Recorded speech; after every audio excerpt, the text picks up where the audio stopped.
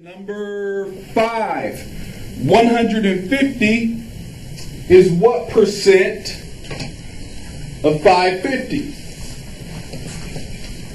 150, how about you, Ben? 150 is what percent of 550?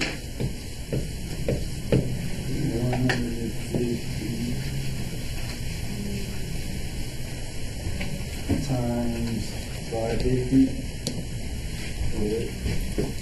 150 times 550?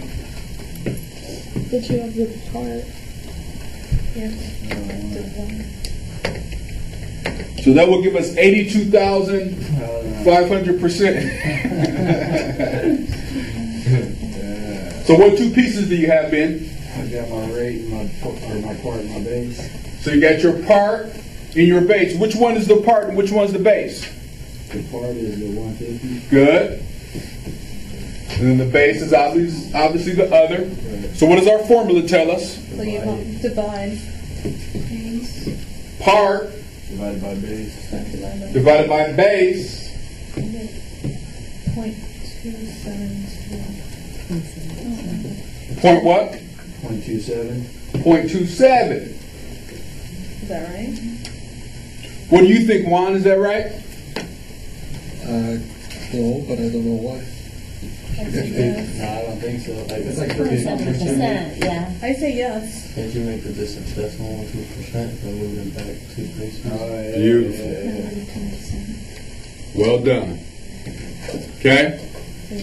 So, just as when we are converting a percent to a decimal, we go two spaces to the left. When we're converting a decimal back to a percent, we go 2 spaces to the right.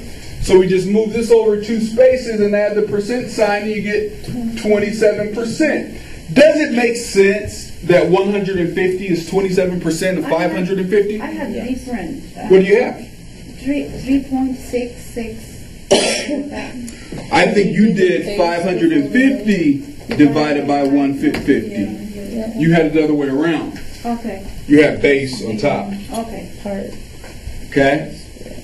So does it make sense that 150 is 27% of 550? Yeah. Right?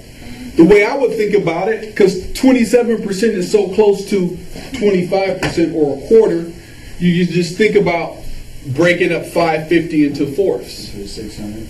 Right? Or if it was 600, round up to 600, and that'd be 125. So that's about right. You know, rounding up and down. So that's how you know your number's right.